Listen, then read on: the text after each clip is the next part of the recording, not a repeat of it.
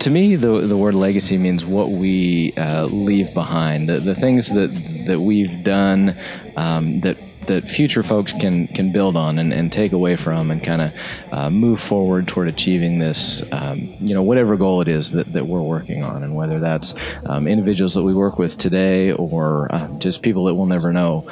That's, to me, that's what legacy is what we leave behind for others. So water affects everybody, everything we do. Life wouldn't be what it is without water, especially here in the Pacific Northwest, right? All the rain, all the rivers, all the recreation we do that involves water. We want to make sure that everything that we enjoy today, people can enjoy for years to come. And so being good stewards of that resource, I think, is very important, and that's a big part of the legacy that we have tied to water. I mean, I guess I'd love to say I'd like to influence everyone, right? I think at a more micro level, it's really the people that I work with on a day-to-day basis, and the folks that will kind of come in after me that hopefully I'll be able to influence a little bit and give them a good starting point to build on. So that's my my water legacy and what I hope to leave behind.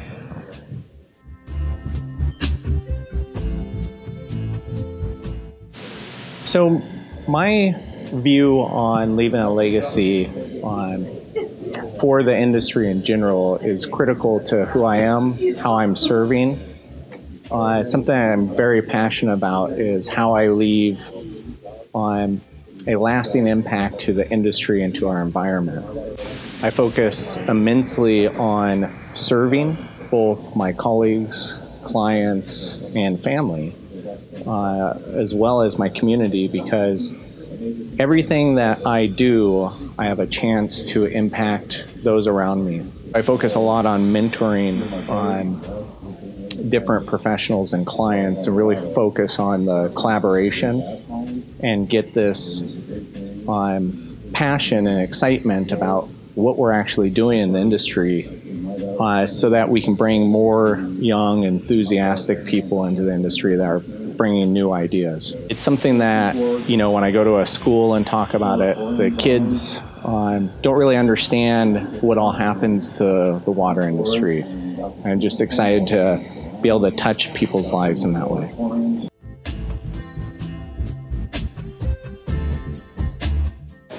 The question comes up, what do we consider to be the most important legacy of our lifetime and activities in protecting water?